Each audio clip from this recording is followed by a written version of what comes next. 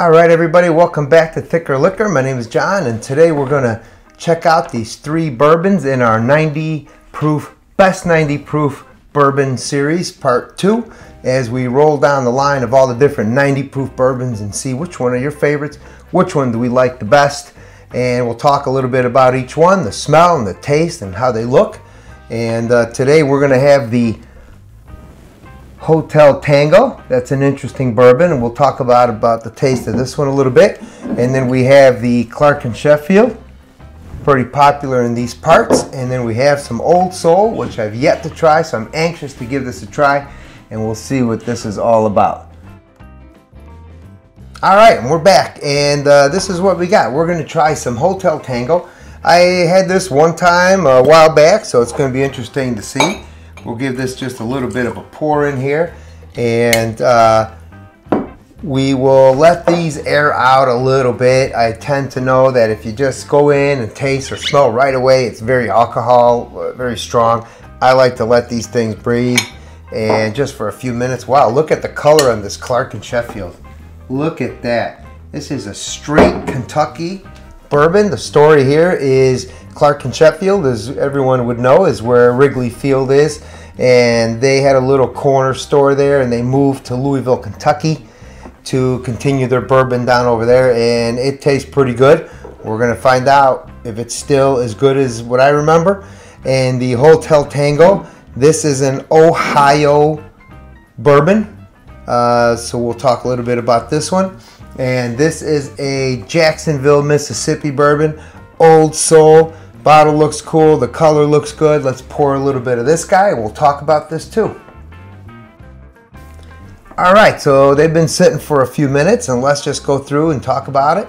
So now this Hotel Tango bourbon, what they like to talk about on this bourbon is that it has some vanilla and some caramel, and it's got a lot of that flavor stuff. Let's find out if that's true. Wow. You smell it, you can really smell like the sweet little after smell, whatever they call that.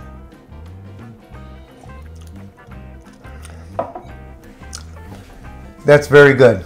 That is very tasty. It's not harsh. It doesn't have that ringing peat, after licorice up and down taste that kind of rings your bell a little bit. It is pretty good. I like it. You can really taste the vanilla and the caramel, and it's probably where it gets that nice dark color. I'm sure it has something to do with it. Let's go over here to the Clark and Sheffield and see what that's about.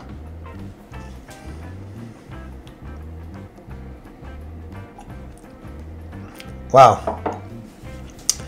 That is a true Kentucky bourbon, straight. They're not mixing anything in here. This is just pretty good tasting. If you like that straight Kentucky bourbon, it's pretty clean, I gotta admit. For a 90 proof bourbon, that is pretty smooth. And I like it. I do like it. You know, I think it doesn't get enough credit, I think, because it's pretty inexpensive. And right now I'm drinking it neat, but if I was to put this on ice for a few minutes, it would be a terrific, terrific bourbon. This is a good buy. I would think that this is a good buy. And over here we have some Old Soul. Again, I haven't tried this. It's non-chill filtered, no color added. I hope not. It looks like it is a pretty good 21% rye, 75% corn, so you know it's going to have some heat. Let's give it a smell test. Oh yeah, oh yeah. And I tend to shy away from these types, so this is going to be a good test for me.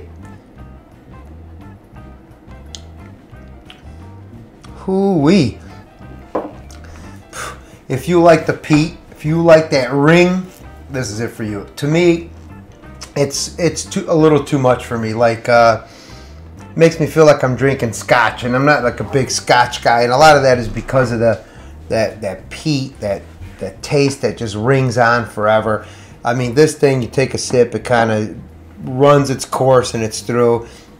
These with flavors, you know, it's what you like, you know what I mean? If you like these with on ice, you can drink it neat. You know, and you're always going to be able to sip this and not have this harsh taste. I'm sure a lot of people like it. I'm not a big fan.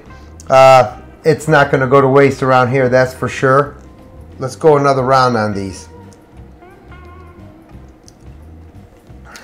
Oh yeah, that is strong. That corn, that high rye. And look, it's been sitting out here for a few minutes and it still smells.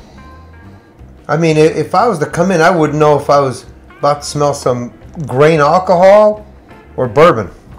It's pretty strong, if that's what you like. This one now, been sitting for a few minutes. Smells really good. Clean, subtle.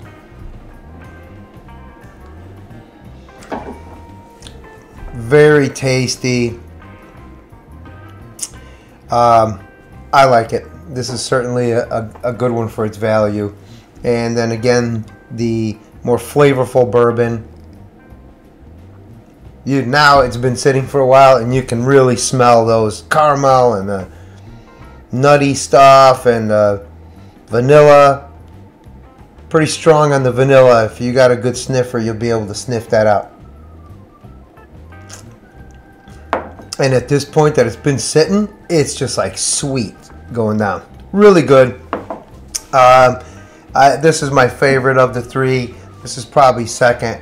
This one's a little tough for me, but it's a pretty good bourbon if that's what you're into. So what you guys think? Let me know in the comments below if any of these are in your shelves or any of your top 5. And we'll talk about the next 3, which I got below the bar. What do you think they are? We'll find out on the next Stick or Liquor. Thank you again for stopping by.